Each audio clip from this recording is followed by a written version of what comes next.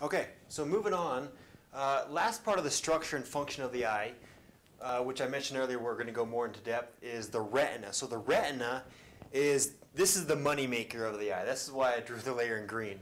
Right? This is where the actual conversion of the incoming photon of light happens, and it becomes an electrical signal in the nervous system. So, and there's two different kinds of photoreceptor or retinal cell contained here in the retina. And just outline them up here. So we have the rods and the cones. And because there's two, this is where we get the term duplicity theory of vision. Okay?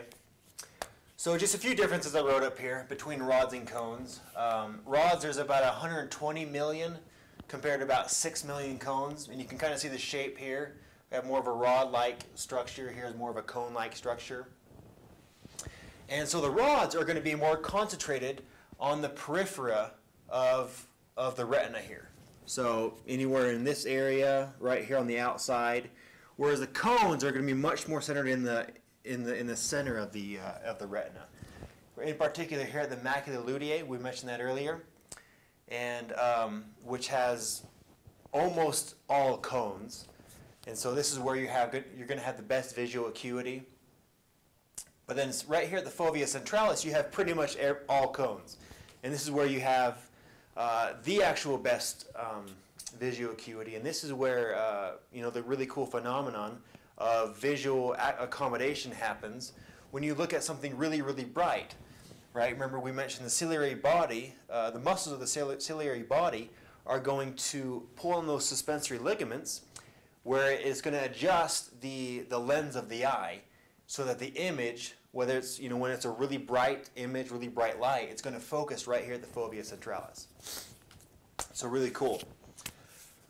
A couple other differences here. So rods are going to be much more photosensitive than cones are. So they're about 1,000 times more photosensitive just to the presence of light than our cones.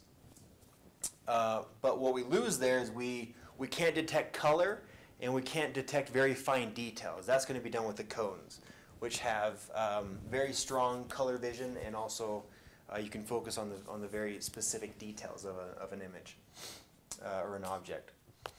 And then lastly here, I don't know if you guys like mnemonics. I use them for the MCAT. A lot of people do, some people don't. But rods are going to function in reduced or raw-duced light, whereas cones are going to be for color vision.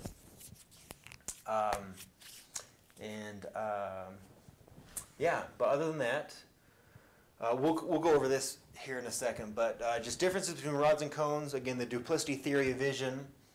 And you're going to get mainly cones here in the center of the retina and rods in the periphery.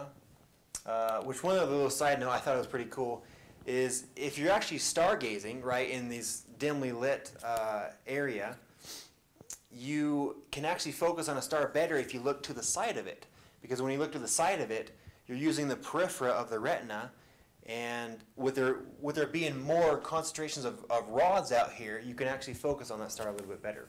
So, cool little fun fact of the day. Questions on that? Rods versus cones? Cool.